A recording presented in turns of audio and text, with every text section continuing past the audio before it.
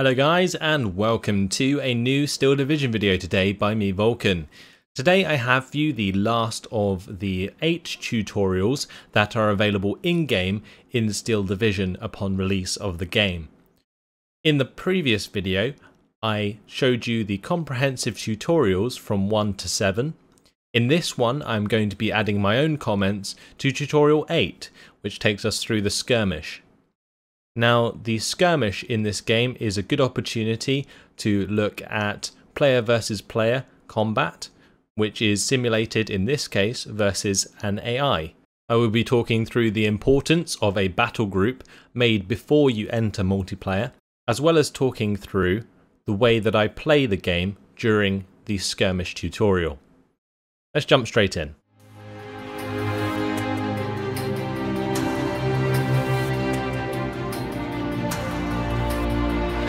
In this exercise, you will be free to put to use what you have already learnt in a real skirmish condition. You're being granted access to all the classes of the battle group. Click Next to compose your battle group. Fill all the units' pack slots available to validate your battle group. Recon units can reveal enemy positions and sneak up stealthily into enemy territory. Fill all slots with the available pack. There we are guys, making our battle group for the 8th tutorial. And just something that I wanted to mention was to pay attention to the unit cards on the right side. So the commentator said that they can stealthily move into enemy territory, and this is directly because if we click on the scouts unit we can see they are very good stealth, and that basically gives them the opportunity to get into the enemy lines without being spotted. Basically, because it has very good stealth, enemy recon and infantry and every other unit will have more trouble trying to view that unit. At close range, it will still be spotted, so please be aware of that. Let's move on to infantry. Infantry units have various functions depending on their equipment and are deployed with their transport. Fill all slots with the available pack. Now there isn't really much to say about infantry in the tutorial here other than be aware of HE values on their guns and also the range, effective range of those guns. So it can be easy to look at an infantry card and see that, oh look, they have really high HE power on some of their guns.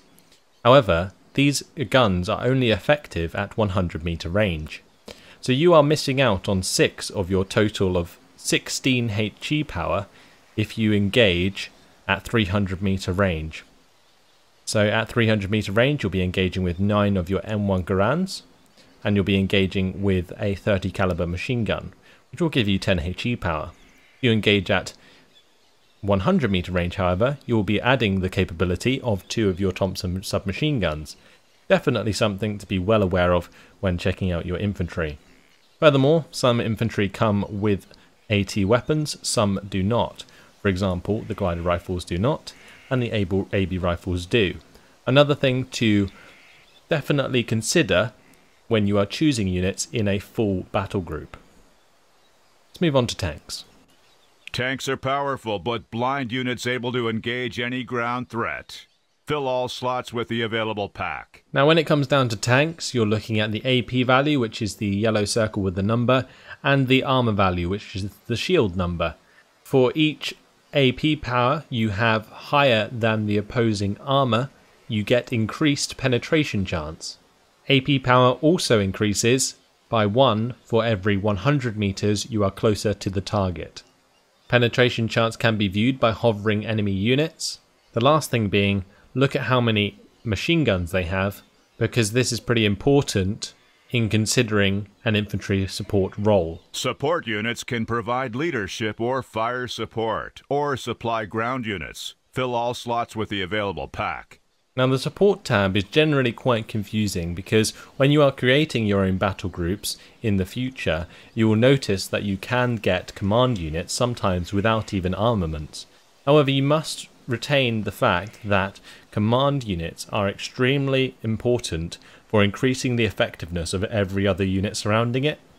So with the support tab, it's very important that you balance the amount of command units you bring in with the rest of your deck. Otherwise, pick support units that support your strategy, and a lot of it comes down to preference. Anti-tank units can ambush and neutralize armored vehicles. Fill all slots with the available pack. Something to note about anti-tank is that some of the anti-tank guns can have HE values. In this case, both the M3 gun and M1 gun only have the 8 and 11 AP power respectively. However, some AT guns will also have HE value, which allows them to shoot at infantry. Now this can be sometimes a blessing and a curse, because it can reveal your gun by firing at long distance, and that will target infantry, and then you will, like I said, reveal your AT gun, and then that can be targeted by enemy planes, enemy artillery, and so on. It gives away the position. What you can do in-game is select Return Fire, which is a separate command in the bottom right, which will only attack a unit upon your own command, or unless it gets spotted. Something to be wary of. Let's just take all of these 3 cards and move on to anti-air. Anti-air units protect your ground units from aerial threat by suppressing any aircraft in their range. Fill all slots with the available pack. Something to be wary of with anti-air is that the effectiveness of suppression is generally quite reliant upon HE value. In this case, you can see that the MGMC has 16 HE power.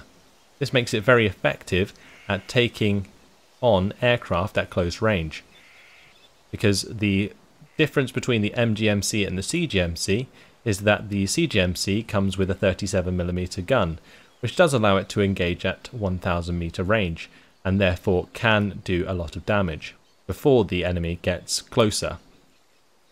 Both are effective in their own roles. Let's move on to artillery. Artillery units can strike at long range, while the mobile OP units can call in heavy off-map artillery strikes. Fill all slots with available packs. So with artillery, same as anti-air, be well aware of the range of units you are selecting. In this case, the airborne mortar has a range of 900 meters, which is actually not very good.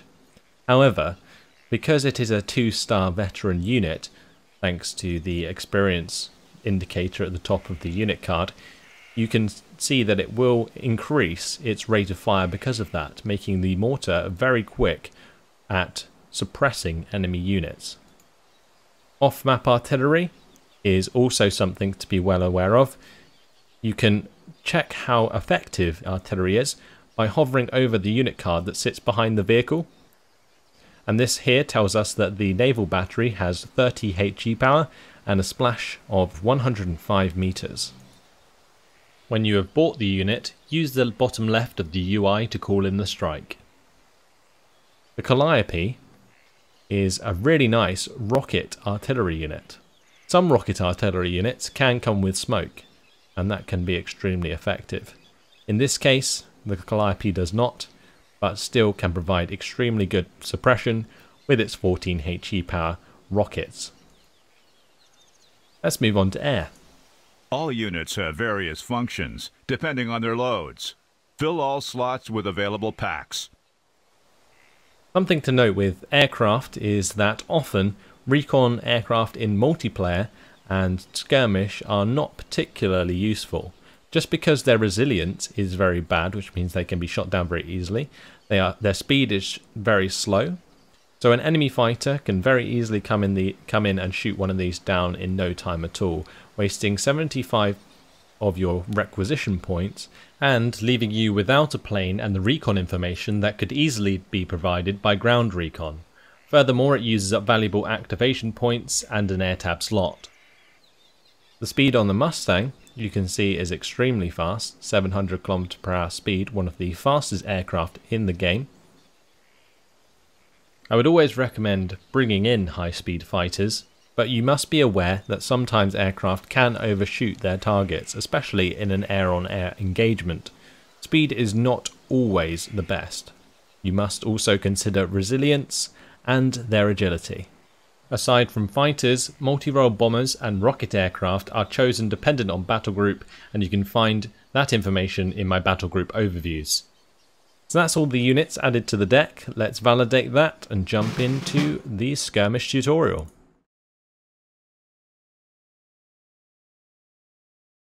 In this exercise, you will need to gain map control. The more ground you control, the more victory points you earn. Your objective is to have more victory points than the enemy at the 30-minute mark. Every skirmish game in Steel Division begins in Phase A. Phases determine your requisition points income at different times in the game, and your access to certain units. Phases change every 10 minutes up to the final Phase C. Notice the A, B, or C letters on the unit's pack. B and C unit packs are presently locked. When you build your battle group, make sure to take into consideration which unit pack will unlock to fit your strategy. Position various types of unit in the deployment zone. Click on the Launch Battle button. Something extra to note about the phases is that on the right side, under the teams, you can see the current requisition points you are gaining for your phase. So 90 in Phase A currently. Phase B we will gain 120, and in Phase C 150. This is also duplicated up in the top left, where we can see the plus 90 income. Every minute we gain 90 income, and we are currently starting with 200 points. So let me just place down some infantry. I need to maintain the entirety of the front line, so I am going to place infantry so that I can do so. I'm going to start with some AB rifles, and going to place one unit of those on the left and right. Going to accompany those by airborne leaders, and the reason I'm going to be doing that is because infantry alongside an airborne leader will get its extra veterancy, which is very useful. I'm also going to be bringing in an M5A1 Stuart. Let's launch the battle. Now, I didn't give orders at the beginning of the battle, but you can give orders during the deployment phase before you click launch battle. In this case, I did not. Let's hover over the units by selecting them all with one big drag box, and I'm holding shift to view their orders. In this case, I have given fast move orders using F in order to move the units to their locations. You can also use Y to do the unload at position order, which is also a very useful command. I'm keeping my M5A1 a little bit further back because I am unsure of what would be ahead. At the beginning of the game, it's always important to consider your opponent's moves and order your own units appropriately. At the beginning of the game, it's always important to consider your opponent's moves and order your own units appropriately. You have just received plus 90 requisition point. Requisition points are earned every minute and are feedbacked on your requisition menu. Requisition points increase at each phase change. You earn plus 1 victory point every second. It means that as long as you retain control of at least 51% of the map, you'll keep scoring every second. Push forward, expand your territory, and your score will continue to increase. The cost of a unit is indicated on its card. Buy or save your requisition points for your next move. It all depends upon your strategy. The front line dynamically measures the ground control during the game. The influential areas and the domination gauge are displayed on the top right panel. It is crucial for your success to keep an eye on this information. The enemy earns 1 victory point every second. It means that as long as he retains control of at least 51% of the map, he'll keep scoring every second. You need to fight him off and expand your influence area, or his score will continue to increase. So here I have brought up 2 more scout units and I've unloaded them. After all of his talking, we have another 90 points to use, so I'm going to bring in another M5A1 Stuart. And in this case, I'm going to move forwards the M5A1 Stuart next to the scouts so that I can see this grenadier squad. I'm going to align my machine guns, get the Stuart on target, and start engaging him. Now the Stuart is a very good unit for ripping apart enemy infantry thanks to its 3 30 caliber machine guns. You can see that's exactly what happened there before they started running away. Enemy spotted. Now this front line, you can see, is pretty wiggly at the moment. Currently this tells me that there is an enemy unit on this right side maintaining presence on that side of things. What I'm going to do is move my AB rifles and AB leader to the right side tree line, whilst continuing to move forwards with my scouts. Now I am going to reveal a grenadier squad here. I'm going to engage them. Thanks to the 30 cal, we are going to do a lot of damage to them in the open. But one thing to note is that my squad is not using their submachine gun because they are not in range. I'm going to continue moving my AB rifles now towards this IG. Also going to move my airborne leader through the tree line to get rid of this fire support unit. In the centre of the map, my M5A1 has bumped into a AT gun, and that is going to be taken out because the M5A1 did have its tracks broken by a shot previously. It's important to know your vehicles can suffer critical hits, and that's shown in orange text. So how do I get rid of that AT gun? It was covered briefly in the previous tutorials, but in this case I'm going to bring up myself a couple of mortars, and we are going to engage that as long range as possible, and then what I'll do later on is bring up more tanks to push my advantage. I'm also going to bring up some reinforcing infantry alongside another airborne leader. Now currently I am winning with a +2 lead. This is due to controlling 60% of the map. This is currently adding 2 points a second to my total score. If you own more than 51% of the map, that will give you a +1. If you own more than 58%, that will give you a +2. This can also exponentially increase. If you continue to control more of the map, you will continue to increase the amount of conquest points you gain.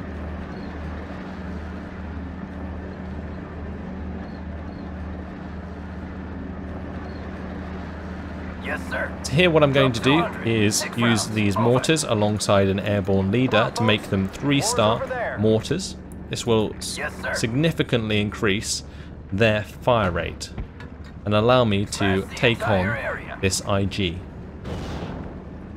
I'm going to use a fire position order with T to focus on the edge of the hedgerow there and predict where the unit is going to be before my mortars fire. But this is just a matter of me timing how long it takes for the mortars to aim, alongside how long or how far the enemy unit is going to be moving. Fire! Smash him! In this case he's falling back, so I'm going to start aiming behind him. Hopefully he will fall back into more mortar fire. I'm going to move my infantry to the right side, keeping them in cover. These trees do cover your forces, and you can see that by the blinking icon.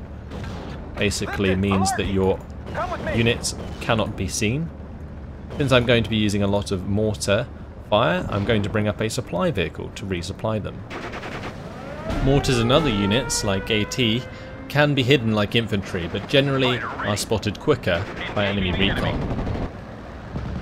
And in this case I'm going to be bringing in a P-51 Mustang to shoot down the enemy recon aircraft. And you can see by filling its suppression bar, the aircraft has begun to fall back. So my Mustang is very fast, and this is what I was stating while we were making our battle group. We're going to have a hard time getting onto the Storch because it will overshoot it every time. Managed to shoot it down in the second run, which is nice. I'm actually going to continue to use my Mustang to attack ground forces. We are under fire. Ready to fire. In this case I'm going to retreat my mortar, since it is under fire from the enemy IG. It can be seen. Also going to withdraw my other mortar so that that can't be seen either. I don't want either of these mortars to be taken out by that IG-18, which is a HE support gun, which can help blow up enemy infantry very effectively, although it has no effectiveness against armor. Currently, I haven't destroyed the enemy AT gun, so I can't continue with my tank just yet, and that's kind of what I'm waiting for here. Awaiting instructions. Managed to destroy an enemy grenadier unit on the ground there. That was possible because the Mustang and other attack aircraft will continue to fire upon the last known location of a ground unit unless told otherwise. Now the grenadiers are dead, what I'm going to do is attack this IG. I'm actually going to begin to move the AB rifles up towards it. Drop 200. 6 rounds. And I'm now going to add mortar fire. When using artillery, it's always worth considering smoke. Smoking either your unit or theirs. In this case, using HE rounds is more efficient due to the rate of fire of the mortar. Ground control is going well, sir. Keep going. I've just taken out that support unit there. I'm going to actually move up my airborne leader along with my airborne rifles to make some ground. I'm also going to begin to move my scout recon forwards on both sides of the map. I'm deciding to do this because my recon can no longer see enemy units and I have just scored a kill onto the unit holding me back. Currently I have quite an excess of unit points. That's because I'm not losing units very quickly. I am going to continue to bring in more reinforcing infantry and machine guns though, because it's important to keep using your points even if you are ahead. Now what I want to do is be able to get my mortars into range of the PaK-38s, but currently I'm having trouble dealing with these MG42s which have an 800 meter range. Now I can see these AT guns, I can effectively deal with them. I'm going to bring up another mortar to join my other two. Furthermore, I'm going to bring in my machine guns on the right alongside another tank to help me defend the right side. It's less likely for them to have AT there because they have 2 AT guns on the left. Now I don't want this rifle squad to be attacked by the MG42 because it's close to being pinned down. And what I'm going to do as soon as it is actually fall it back using the R button. This is another example where I could have used smoke to cover my infantry, but again in this case it's more efficient to kill the enemy unit with HE rounds. Phase B units are now unlocked alongside a rise in your requisition points income. So since I've made the machine guns fall back, what I'm going to do is move forwards with my mortars into range of their PaK-38 and start attacking that. Furthermore, I'm going to take the opportunity to move forwards my tank. Now the AT gun is pinned, I can attack it safely. Keep an eye on the front line. It's useful feedback for predicting the opponent's movement and positioning. Ready to fire. Fire! Smash them! So I can bring my unit up to range here and help with my Stuarts to attack. Nothing to report. Everybody out! I brought up some machine guns. I'm going to move them in front of my infantry to provide fire support across the open. Also going to unload my machine guns on the right side to provide fire onto enemy infantry alongside my Stuart. Drop 200. 6 rounds. Over. Enemy Flak 38 is coming up the road and is going to be engaging my M5A1. However, it is going to be forced back. Now I'm going to bring in a Sherman since they are available in Phase B. We're operational.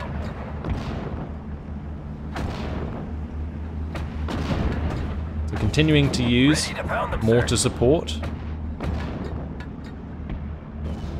Let's have a look around. Going to move my scouts further forwards so they can provide recon. What I want to do is find the second AT gun that we spotted earlier, and that will allow me to move forwards with the tanks after it is killed or pinned. It's really useful to remember information on what you've spotted previously. Now what I could do is bring out a grasshopper, however in this case I probably don't need one with my scouts on the ground. What I will do, however, is bring up an M8 Greyhound to provide a scouting vehicle for my tank support, which I am currently bringing up, in the form of the M4A1. And remember, motorised recon is always good support for tanks. Now, since we have reached Phase B, we now have access to our 50 caliber machine guns. These are extremely effective at pinning infantry and support units, even light armour, at range. There are 2 AT guns ahead of us. What I'm going to do is mortar both of them. Do you have a target, sir? And leave one of my mortars to attack the MG42. Once both of those AT guns are pinned down, what I can do is just charge them. I'm going to use my F command here, fast move, to move towards the enemy AT guns. And since all of these tanks have a lot of machine guns, we will be able to take out the majority of the light units that are left over.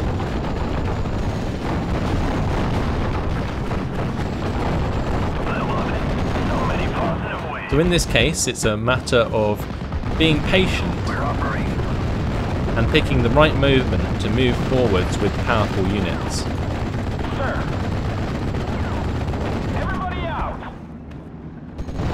Currently they brought up another Pack 38. What I need to do is move forwards my recon alongside my mortars to find that and then hopefully take it out.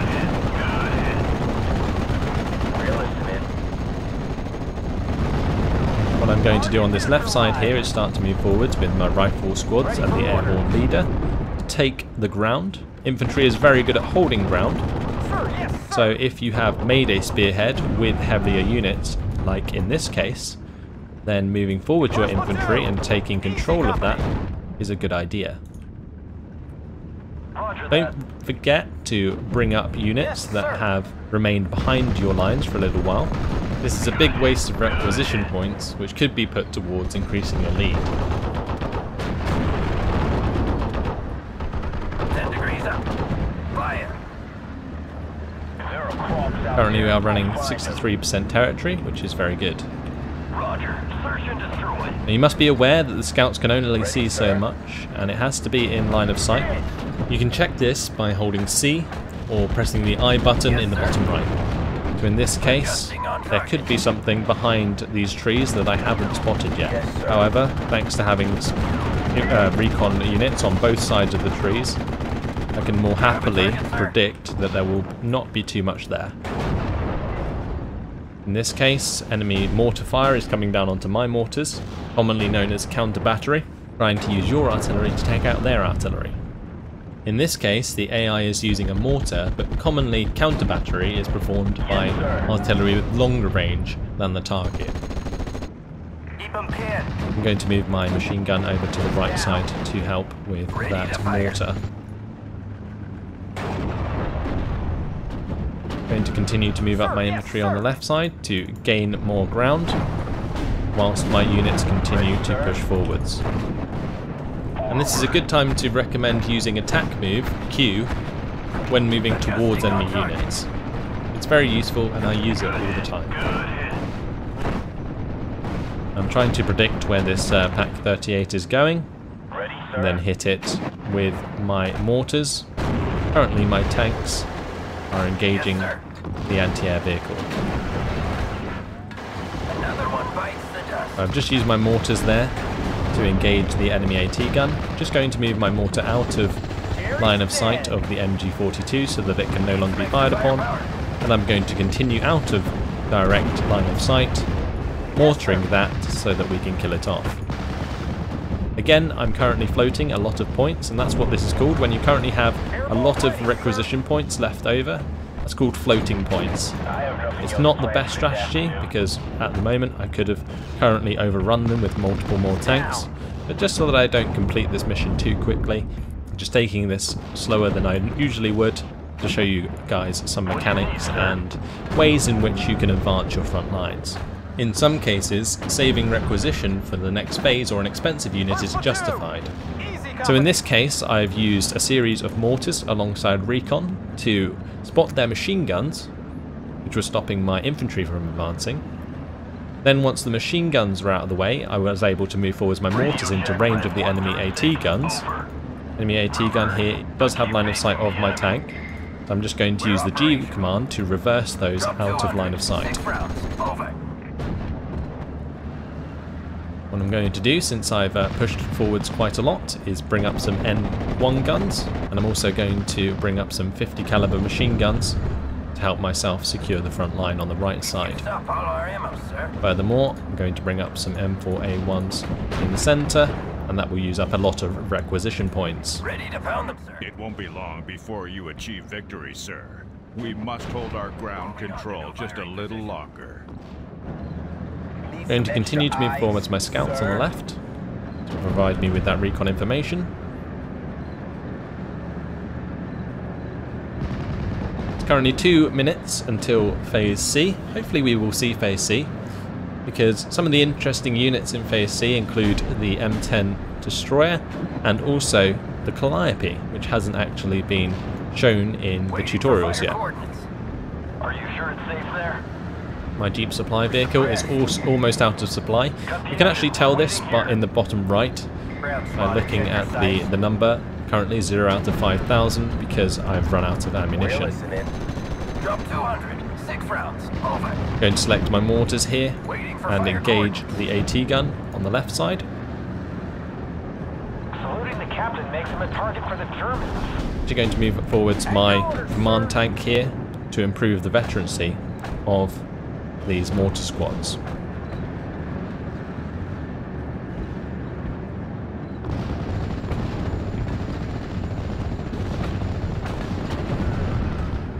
Now, another thing that I would say is worth knowing is if you select artillery, for example, you can use control groups a lot like other strategy games. So I can use control 1, then if I click away from them and select another unit, and I just click 1 on my keyboard again, it will select the mortars. Same with my tanks. Another example, if I select multiple of my tanks by clicking on one and then shift clicking on another, that will allow you to support or control more than one. Then if I go control 1, that will override the previous group control. If I click on another unit and then click 1, it will go back and select the units that I put in that control group. Definitely something useful to know. So 18 seconds until Phase C. Let's bring in some air power, just to have some fun. What I'm going to do is actually engage this IG-18 on the right side. Yes, sir. Eyes open for Jerry. At last, the final Phase C. All units are now unlocked, plus a final rise in your income. It is time to unleash your full potential. An artillery piece of the Calliope costs 200 points. Not sure we're going to see it in action. But what I will do at the edge of the map is just target it and make it aim straight away. Maybe we'll see it before the end of the game, but unfortunately not, since we have reached 2,000 points. Well done, sir. You have proven yourself worthy on the battlefield with the knowledge that you've acquired. You've understood the main victory conditions in Steel Division, and how to use economy and phases to your advantage. Be ready to ship for Normandy, sir. And there you have it. My tutorial skirmish for you guys. Hopefully I've included a lot of extra information in playing out the tutorial for you. And if there's any questions that you have, feel free to leave them in the comments and I will happily answer them, as well as the community. The community has been great on this game so far, and I really appreciate those of you who have answered other people's questions in the comments. So there you go, guys. That is our tutorial skirmish over and done with. You can see, if you go into the team tab, how many kills and losses you got. If you go into the history tab, it will show you all of the units that were killed in which order. You go to the kills tab, it will show you all of your kills by specific units. And if you go to the losses, it will tell you what losses you had to enemy units. And then experience is for leveling up your profile. So there you go, guys. Hopefully this has been helpful. Thanks for watching, and I will see you in the next video. Goodbye.